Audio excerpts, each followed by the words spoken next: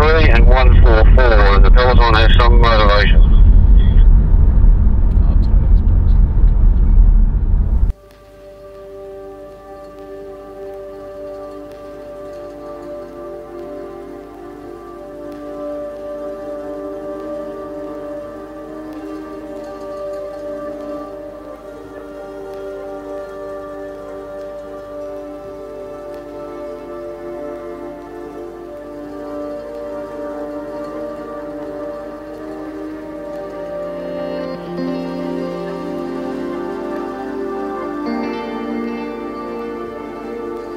92 kilometre. What does the sim note say?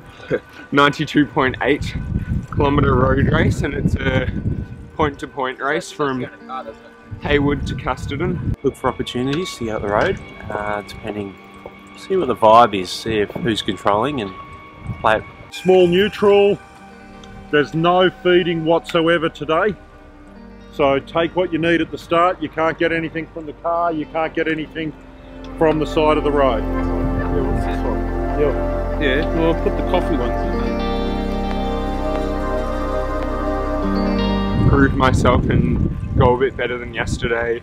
Also try and see if we can get Junior up in the breakaway, get him a couple of KOM points. I think he needs a bit of money now, so yeah.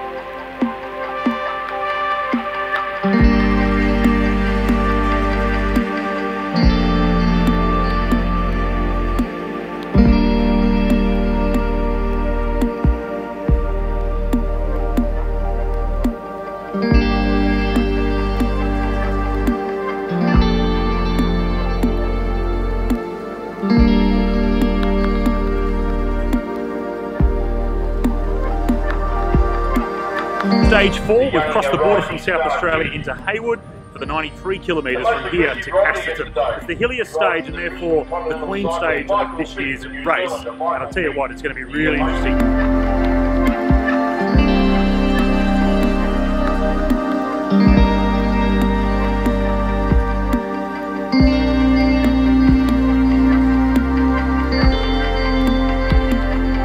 You'll find today's race will be quite an interesting one.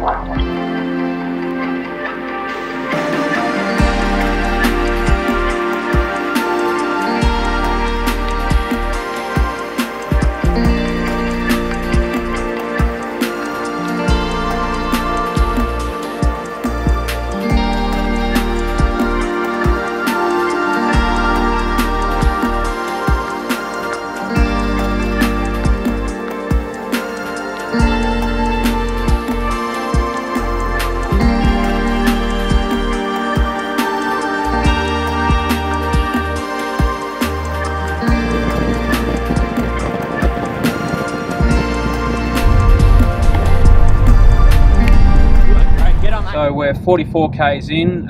We had a breakaway there of just 6 riders. Angus Cold was representing us.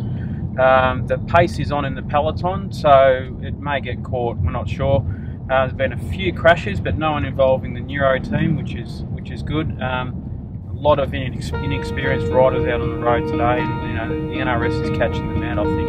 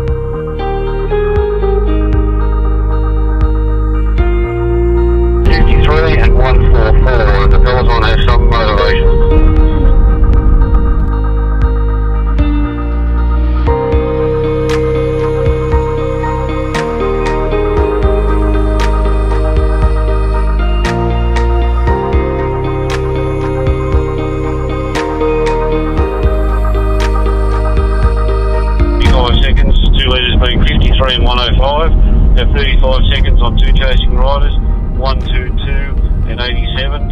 And from the leaders to the peloton is 2 minutes 58. The closing stages now, 2 riders off the front.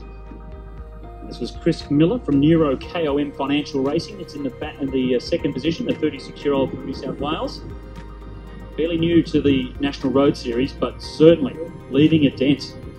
Very strong rider, time trial specialist. And he's joined by Sam Hill from Phoenix Cycling Collective. He was second on stage 2, rode very well. The day that Aidan Tuvey took the overall race lead, he and Sam Hill combined very well. And then in the crosswinds of stage 3, Hill was really brought undone. Riding poor position, he's not a big fan of the crosswinds and fighting for position, so he lost a lot of time, and that put him down to 9 minutes and 24 seconds behind Aidan Tuvey in the overall classification. Chris Miller from Neuro is at 6.56 in the overall class. So both these riders are not that dangerous in terms of the overall classification. So Benelong Swiss Wellness did go to the front of the peloton just to control things. You can just see the beautiful countryside here on the roads to Casterton. Hayward to Casterton, stage 4 of Through the Great South Coast. They've got a 3-minute gap now. We've only got 15k to go in the race, so they could hold it. The peloton is chasing. Benelong are driving it quite hard at the front. Whether they can regain 3 minutes with these crosswinds, I'm not sure. So, And some KOM points. yeah, so Chris has got some KOM points, which will make his day. And yeah, so 3 minutes, it's touch and go. There's 14 k's to go now in the race, so we're counting them down. We're on the home straight now. We're out of the hills, and it's just a flat run home. So.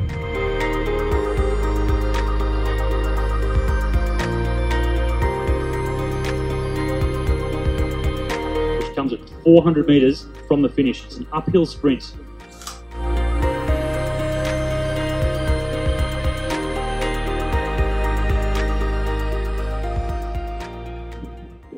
This is the final little hill here. So nice little launching pad. If anyone has anything left in the legs, this is the place to go. It's the last hill before the finish. Jason Thomason sitting on the back here, number 122. Van Dam Racing. They haven't won a race in the National Road Series. An attack from Burt, Patrick Burt from Drapac, just trying to test the legs of the other riders. Sam Hill quickly onto the wheel though. Having some troubles at the back here. Chris Miller really starting to struggle. It's been a long day out there for him.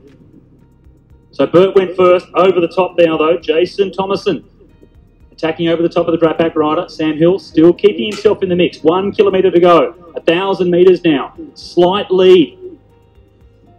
Thomason just out in front. Look over the shoulder from Patrick Burt. That was the sign that he's starting to struggle, and now the gap is starting to stretch. This is the last downhill section. Clearly it's going to be enough now. Jason Thomason, look over the shoulder. Still, it's uphill. He's trying to get to the line. They're coming at him. Sam Hill coming from behind. Patrick Burt from Drapac in the green. Just gone over the side of him, but he's going to hold on. Jason Thomason from Van Dam Racing takes out stage 4 of the Tour of the Great South Coast. The first for his team. 15 metres. Yeah. Oh yeah, I was at 15 and 20 metres. I tried to do the turn into the thing, but I played my cards thinking Van Dam guy had sort of, because he actually did a lot of the work to bridge them across, and I thought, oh, maybe he'd be able to gas the most. And I knew that climb was there. Oh! Bittersweet, is it, Chris? Yeah. When it kind of opened up into that wind, Cam Roberts said to me before the race, he said, when it 45 k's onwards, it'll hit the winds, and that's when you need to be involved. And we were, and followed Sammy Hill, as Angus has done on many occasions. It's a good wheel to follow. It just means it's followed by a lot of pain normally. But he's such a good rider to ride a break with, because he's like, come on, we can do this, get over this hill, you get to that crest. So he's awesome from that perspective. Oh mate, I'm pretty happy. Yeah, I just was thinking like, yeah, anyway, good stuff lads. Oh no. I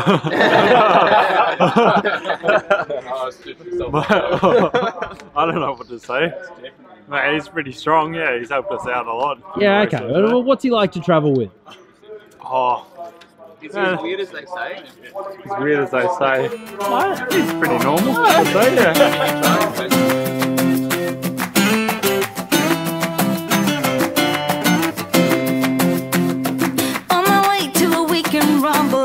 To check where the party was at. Roaming around without any trouble, I began to ask everybody I met, singing, oh, oh, oh. Alright, so bike racing's all good and well, but the real trick with these events, right, is the accommodation. So the accommodation, which I don't know how people did before Airbnb, but the best part is the complete lottery that happens when you walk into an Airbnb, which is how many beds and rooms does it actually have? Because they do list them, but that can sometimes be, well, like a yoga retreat somewhere in Kingscliff, fictional. So we're going to head... Ooh. So the current surrounds are, this is slightly concerning. In we go. Cute. Seemingly there is the kitchen. Flashback to love a bit of the 1950s. We are currently in the 1950s. The stove, we might be eating out. Now floor space looks good. Large heater over here by the looks, which is going to play a role because it's friggin' bunk life. Bunk life. A bunk is brilliant for Airbnb stuff because you can pile a few bodies in there. We have 7 riders and 3 helpers, so we have 10 people. We will now divide it up. It normally goes on either age, GC standing, FTP tests can often also be a reason. FTP, and who votes for Chris? Who votes for Chris in the yellow jersey? Chris might be up for a yellow jersey tonight. Pretty excited about this. We'll show you this. We do like a vote every night about who was the best rider. Well, who's like did a good team performance. And there's a chicken coop. I think there's a chicken coop. I think there's a chicken coop. I don't think there are chickens. We have coop facilities though, if we want to get some chickens and coop them. So all in all, this is a bit of a but the good thing is that it has lots of beds. So normally I would take beds over actual like niceness, if that's makes sense to you. Because at the end of the day, really all you're here to do is like eat and sleep. Luke, how are we looking? Singles, double, bunks, singles, doubles, lounge room singles, mattresses, sheets. I don't know, it's going to be tough. So we might need to have a chat off camera. Off camera. On my way to a weekend rumble, I forgot to check. We've got a bit of tension in our bedroom with Taj and Chris Powell because Chris Powell's come in first and taken the double bed, and then Taj isn't having a bar of it and has moved all of his stuff up to the top bunk. Well, I believe first in best dressed. Sorry Taj, but I reckon Chris Powell should have it. I don't think anyone else agrees with me, but yes. On my way to a weekend rumble, I forgot to check where the Okay, so here's my little rant for the day. Going to do one of those sad things that Chris always does on the vlog, and he sits here, and I'm currently sitting in the driveway of accom.